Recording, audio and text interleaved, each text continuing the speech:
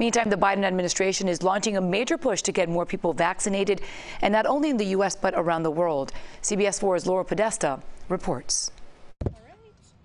There are growing concerns the nation's mass immunization efforts have stalled. For all the progress we're making as a country, if you are unvaccinated, you are still at risk of getting seriously ill or dying. The pace of COVID-19 vaccinations has slowed in recent weeks, especially in the southern U.S. I'm just giving it some time. I'm not in a vulnerable group. I think it was just kind of figuring it out, see how everybody was doing with it. Mississippi, Louisiana, and Alabama have the lowest percentages of adults who've received at least one dose. They're far behind the states with the highest vaccination rates: Vermont, Hawaii, and Massachusetts. The CDC is warning of a rise in the number of young people being hospitalized with COVID-19. I strongly encourage parents to get their teens vaccinated, as I did mine. Officials are aiming to get at least one shot into the arms of 70% of American adults by the 4th of July. Right now, that number stands at 63%.